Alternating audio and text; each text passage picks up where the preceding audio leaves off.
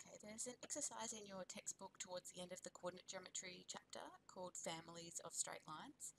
And it's sort of just a nice mixture of questions. The idea of a family of straight lines is a group of straight lines that have, a common feature, but some variable features. So for example, we could talk about the family of straight lines that have equations of that form, y equals mx. So these are lines where the gradient can change because m can change, but there's no plus c, or the c is 0. So the y-intercept is always at 0, 0. So this is the family of graphs that go through the straight line graphs that go through the origin, but have all different gradients, okay, etc. We could have another family of straight lines with an equation of this form. So they all have a gradient of 2, but they have different y-intercepts. So there's y equals 2x plus 0, there's y equals 2x plus 1, there's y equals 2x plus 2, 2x plus 3, 2x minus 1, etc. Okay, so that's the sort of thing we're talking about, a group of lines that have something in common, but equally something that can vary. So example 1, let's consider the family of lines with equations of the form y equals c minus 3x. You might find it easy to think about that as negative 3x plus c. So we know they've got a gradient of negative 3 and an unknown y-intercept. Okay, so not unknown, but a changing y-intercept potentially. What feature is the same for every line in this family? Gradient of negative 3. In terms of c, give the coordinates of the y-intercept for all lines in this family. Okay, so the y-intercept is when we let x equal 0, so I haven't left a lot of room here. We let x equal 0. So negative 3x plus c. Sorry, no, we don't need to do that. That's the x-intercept. The y-intercept, so we let x equal 0. That's why I haven't left much space. The y-intercept will just be c. Okay, so the y-intercept me 0c.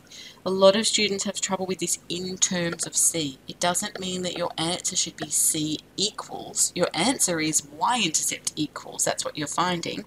But your answer will be in terms of c. Your y-intercept will be described with c in it. Okay? So here's our c here. Y equals c is the y-coordinate of the y-intercept. In terms of c, give the coordinates of the x-intercept for all lines in this family. Okay, so for our x-intercept, we're going to let y equal 0. That's what I tried to do before. Now, we're not solving for c, we're finding the x-intercept. We're solving for x, and the answer we get will have c in it.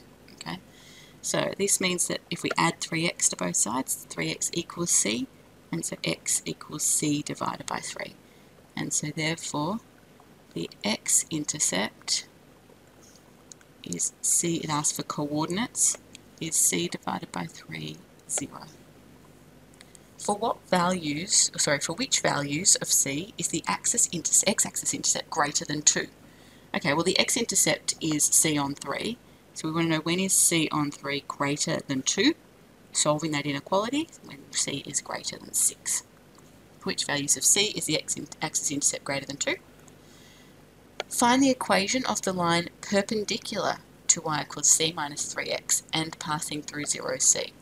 Okay, so if it's perpendicular to c minus 3x, the original gradient's negative 3, so the perpendicular gradient is going to be positive 1/3. And it has to go through the point 0c, which is a y-intercept. So that means that we've got gradient and y-intercept, and so therefore the equation would be 1/3 x plus c. Perpendicular to this line, but also going through the same y-intercept. A particular line in this family passes through the point 5, 7. Now, sorry, this question's a little unclear. Let's talk about structure of a question. This sentence up here, that's the stem. That applies to everything that comes after it. So every single question should be read as, consider the family of lines with equations of the form y equals c minus 3x. What feature is the same for every line in this family? Consider the family of lines with equations of the form y equals c minus 3x. In terms of c, give the coordinates of the lines of this family. So part F here, consider the family of lines with equations of the form y equals c minus 3x.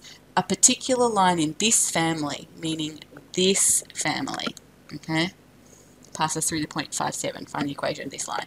So it is a bit ambiguous, and to be honest, it would probably be a bit clearer, but we're not referring to that answer there. It would have to say a particular line in the family of equations found in part E. But in terms of how the question is read, each of the parts A, B, C, D, E, etc. are independent of each other.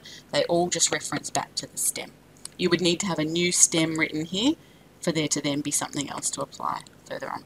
Or if this was referring to the equation in part E, then this would be a subpart of E. So this would be E part 1, a particular line in this family. Okay, so we're talking about the family, the original family, c minus 3x. It goes through the 0.57. So that means when x equals 5, y equals 7. So let's sub that into our equation.